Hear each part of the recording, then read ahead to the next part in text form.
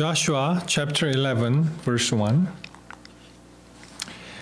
When Jabin, king of Hazor, heard of this, he sent word to Jobab, king of Madon, to the kings of Simron and Ekshaph, and to the northern kings who were in the mountains, in the Arabah, south of Kinnereth, in the western foothills, and in Naphtali, Dor on the west, to the Canaanites in the east and west, to the Amorites, Hittites, Perizzites, and Jebusites in the hill country, and to the Hivites below Hermon, in the region of Mizpah. They came out with all their troops and a large number of horses and chariots, a huge army, as numerous as the sand on the seashore. All these kings joined forces and made camp together at the waters of Merom to fight against Israel. The Lord said to Joshua, "Do not be afraid of them, because by this time tomorrow I will hand all of them over to Israel, slain. You are to hamstring their horses and burn their chariots." So Joshua and his whole army came against them suddenly at the waters of Merom and attacked them. And the Lord gave them into the hand of Israel. They defeated them and pursued them all the way to Greater Sidon, to Misrephath Maim, to the valley of Mizpah on the east, until no survivors were left. Joshua did it to them, as the Lord had directed. He hamstrung their horses and burned their chariots. Now, Joshua chapter 11, we are talking about the battle between the Canaanites and Israelites. Now it is time to attack the northern kingdoms. We covered this. First, the Joshua conquered the middle, Gilgal and Jericho and Ai and Gibeon. And then they attacked the southern kingdoms. So Jerusalem, Jarmuth, Hebron, Lachish, and Eglon. Those southern kingdom allies attacked, and they defeated, the Israelites defeated. Now it is time to go up to the northern kingdom. So after finishing this, the center and the southern kingdoms, and they are going to attack the northern, toward the northern kingdoms. When I read this story and over again, it gives me some idea that has happened during the Korean War. Back in 1950, as you know, the Korean War broke out. As you can see, the General MacArthur is commander of the Allies. And there is a story of Operation Chromite. It's the occasion that all of a sudden, the condition of the war is converted, reversed. Before going to that, General MacArthur, he died April 5th, 1964, and at that moment, the New York Times had this, published in April 6, 1964. MacArthur leaves a spiritual legacy, prayer for his son. It goes like this: "Build me a son, O Lord, who will be strong enough to know when he is weak, and brave enough to face himself when he is afraid. One who will be proud and unbending in honest defeat, and humble and gentle in victory." Build me a son whose wishes will not take the place of deeds, a son who will know thee, and that to know himself is the foundation stone of knowledge. Lead him, I pray, not in the path of ease and comfort, but under the stress and spur of difficulties and challenge. Here, let him learn to stand up in the storm. Here, let him learn compassion for those who fail. Build me a son whose heart will be clear, whose goal will be high, a son who will master himself before he seeks to master other men, one who will reach into the future, yet never forget the past. And after all these things are his, I add, I pray, enough of a sense of humor, so that he may always be serious, yet never take himself too seriously. Give him humility, so that he may always remember the simplicity or true greatness, the open mind of true wisdom, and the meekness of true strength. And this prayer ends like this. Then I, his father, will dare to whisper, I have not lived in vain. Such a great poem and prayer. And like this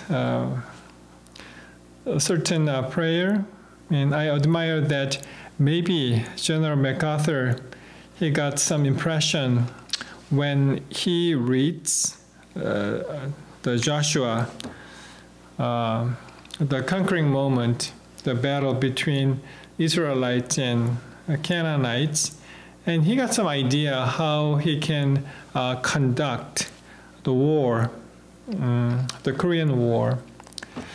So briefly, let's see what has happened. The Korean War broke out. This is a 38th parallel. And here, the North Korea invaded South Korea, and all the way through, it was devastating. This small portion of South Korea, they could survive. But to convert this battle, there's an amazing attack right here. This is called Operation Chromite, the landing operation, and all the way through northern part of the Korean Peninsula and hit the Yalu River. But because of the sadly, because of the communist, the Chinese Communist Army, they just came by, and we had to give up Seoul area again. And now this is kind of a tug of war, and not pretty much progress. So back in 1951, and there's some negotiation between, and all of a sudden 1953 and July 27, the armistice, the truce. So technically the Korea is still at war now. It is not the end of war, but just, okay, let's take some rest. So this is not the end of war, but they just put on hold and halt in this situation.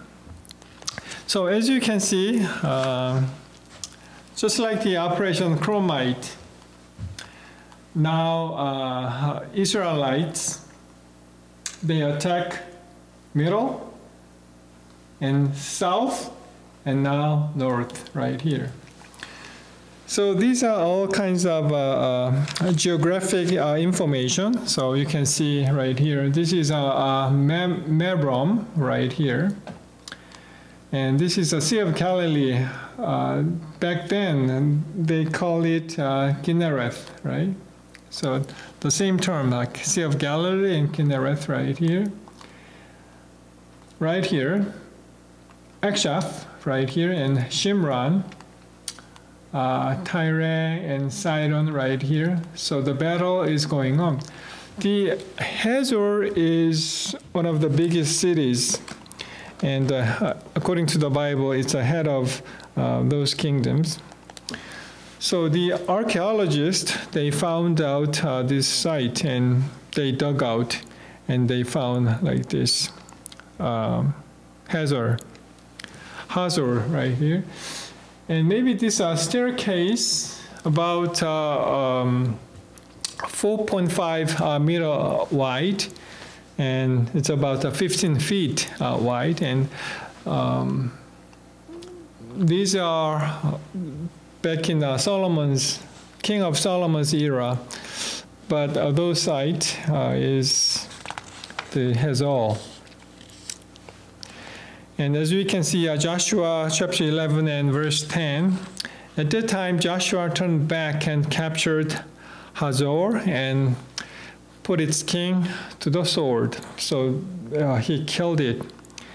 And he says Hazor had been the head of all these kingdoms. It's a huge city, incomparable with Jericho or Jerusalem.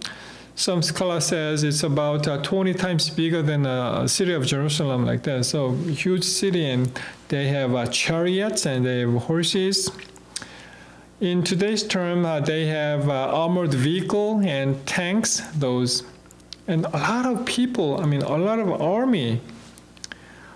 But Joshua was not afraid because God was in his side, and he doesn't have to worry about, even if he saw a lot of people and army. And back to verse 4, it says, they came out with all their troops and a large number of horses and chariots and a huge army, as numerous as the sand on the seashore. All these kings joined forces and made camp together at the waters of Merom to fight against Israel. When I read this text, something really hit my mind in New Testament. You know, the story of this battle, the book of Joshua, it implies a journey toward heaven. We are heading for the heavenly Canaan, and the battle we are doing, we are engaging in the spiritual battle on this earth.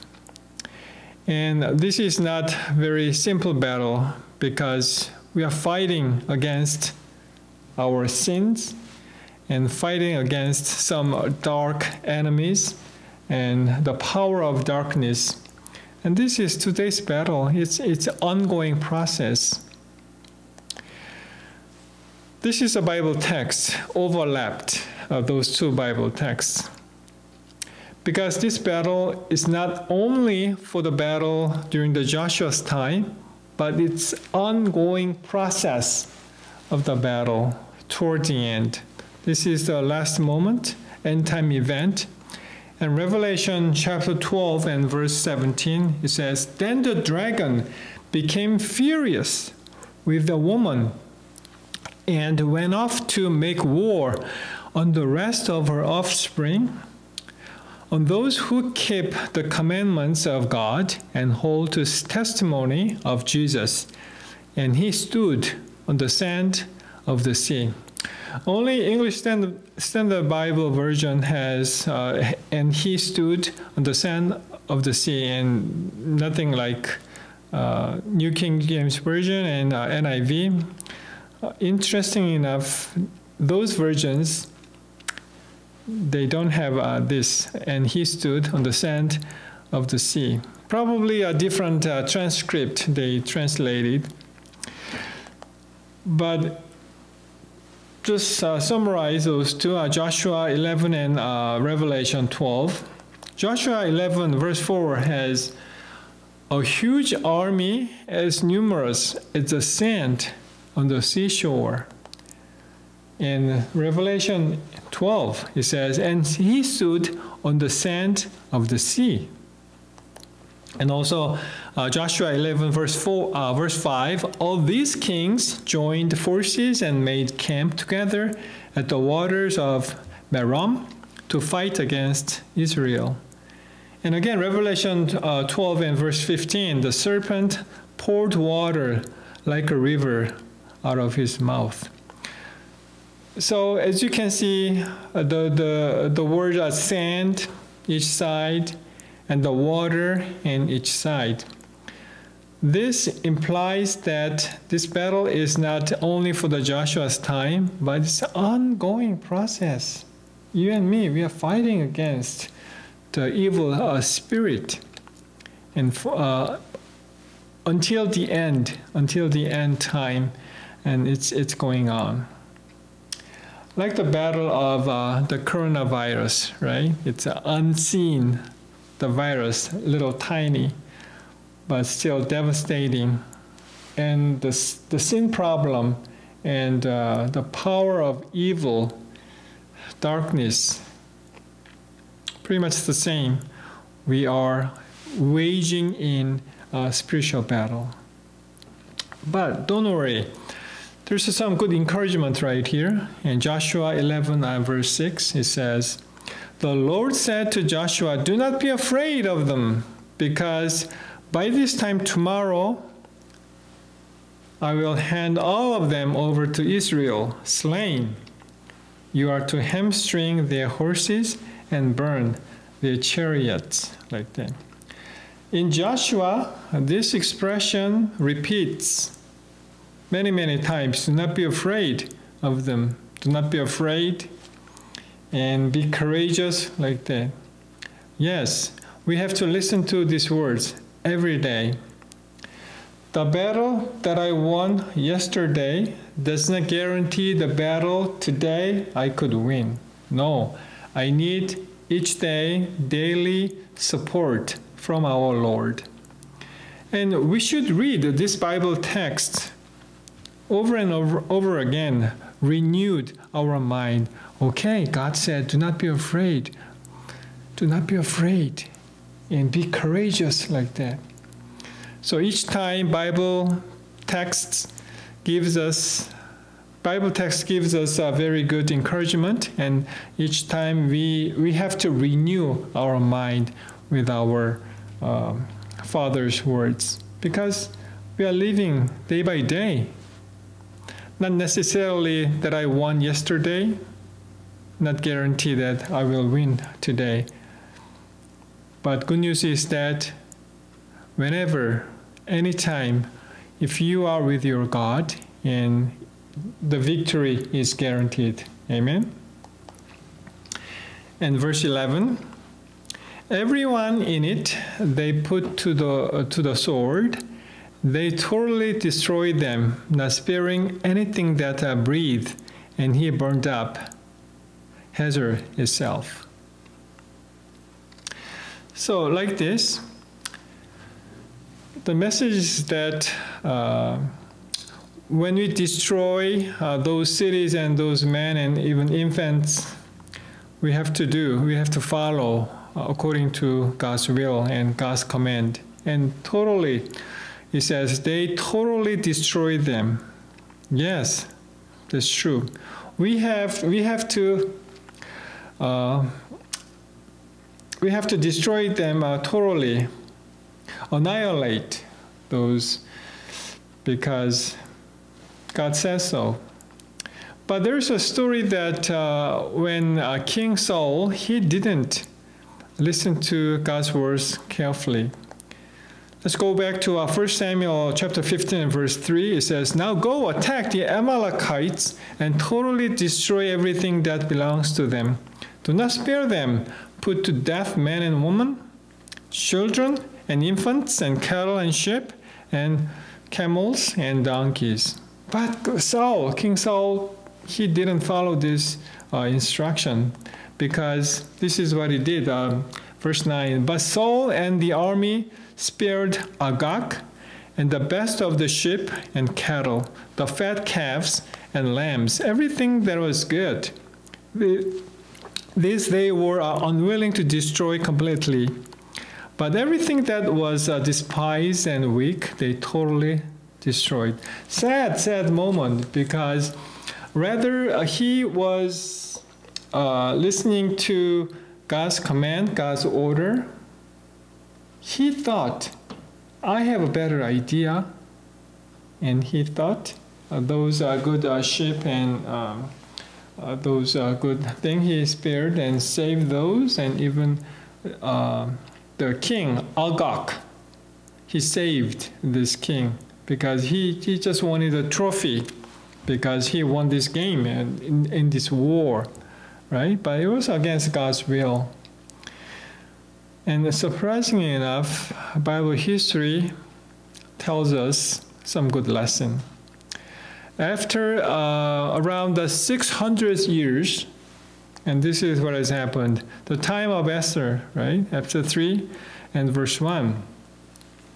Very, very interesting here. There's a man called Haman. He appeared here, and he says, after these events, King Xerxes honored Haman, son of Hammedatha, the Agagite, elevating him and giving him a seat of honor higher than that of all the other nobles. Wow. Listen carefully. Agagite, the descendants of Agag. Somehow the descendants of Agag, they were spared.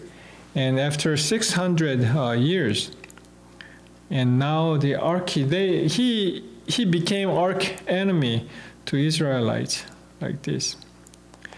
In verse 13, it says, dispatches were sent to couriers to all the king's provinces with the order to destroy, kill, and annihilate all the Jews, young and old, women and little children, on a single day, the 13th day of the 12th month, the month of Adar, and to plunder their goods. Look at this. Annihilate all the Jews. When King Saul failed to annihilate those Agagites, the Agag, descendants of Agag, and in the future, 600 years later, now this is an opposite situation now. The Agagite Haman is going to destroy all the Israelites, Jewish people, because Saul failed to annihilate the Agag right here. Wow, this is really a serious business right here. It seems to me, if I can take care of my sin today, defeat my weakness today, who knows? Generation after generation, it'll be handed over to the next generation. And all kinds of suffering my descendants would get. Guess what? Just like a coronavirus. You know, South Korea is one of the good nation. I mean, some good news reports came out of South Korea in terms of taking care of the coronavirus. And initially, it was really hard to control this virus, COVID-19. But as time goes on, it's subdued, and they were under control. And I believe daily new cases, about less than 10 new cases a day. But all of a sudden, something happens. Korean society, I mean, the government decided to ease the social distancing, and I mean, they just allow to go back to normal business. So one day, in this whole area, there's a club, bar, something drinking, binge drinking occasion has happened in Itaewon, one of the center of Seoul metropolitan area, very famous business district for tourists. And just a single night, and now the new cases jumped up to 94 new cases nationwide. Korea is a very small country, but the numbers just jumped. Okay, let's watch some supporting the video clip. A new outbreak of coronavirus cases in South Korea has sent officials scrambling to stop its spread in the densely populated capital city of Seoul. Officials reported over 30 new infections across the country as of midnight on Sunday, the highest daily numbers in more than a month. The country has been lauded for its early action in slowing the pandemic, but on Sunday, President Moon Jae-in warned of a second wave. It's not over until it's over, while keeping enhanced alertness till the end. We must never lower our guard regarding epidemic prevention. Most of the recent infection cluster was linked back to a slew of clubs and bars in the popular nightlife district of Itaewon, many of which cater to members of the LGBTQ community. That has raised complications for officials desperately trying to track down new infections in a nation where open homosexuality is often taboo and LGBTQ people still face significant discrimination, including job loss and hate speech. Authorities had tested 4,000 people, but were still trying to track down around 3,000 more. Seoul Mayor Park Won-soon has pleaded with clubgoers to be tested, warning that anyone avoiding testing could be fined. The next 2 or 3 days will be a critical moment which decides if Seoul will be infiltrated or not. If Seoul was infiltrated, the Republic of Korea will be infiltrated. The outbreak has prompted Seoul to impose an immediate temporary shutdown of all nightly entertainment facilities, just as the country began easing some social distancing restrictions last week. And authorities have proposed to delay the reopening of schools, which was scheduled to begin on Wednesday. So my point is that when we put our guard off for the time being, and this thing will happen, the virus strikes back like this. When we lose our mind, and absent-minded action can cause all kinds of invitation from the evil spirit. The Satan is going to attack us again. And this is another serious kind of a very concern. I'm very concerned about the community infection. In May 12, 2020, United Airlines, a doctor, his name is Ethan Weiss, took this picture while he was coming back home from New York City, from Newark Airport, New Jersey, to SFO. Dr. Weiss is an associate professor at UCSF, Cardiovascular Research Institute. He's returning after spending 2 weeks treating patients at New York Presbyterian Hospital. But as you can see, all packed and no room, and they are not practicing any social distancing in packed airline.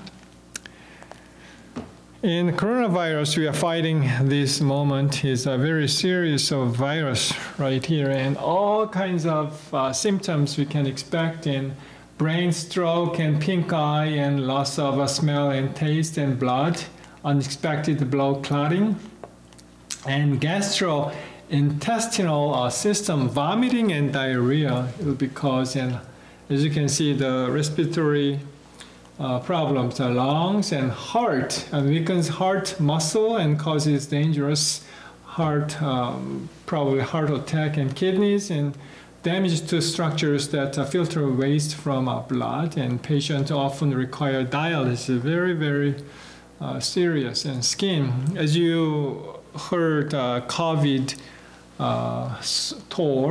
toes, like this, and her fingers and purple rash from the attack on blood vessels.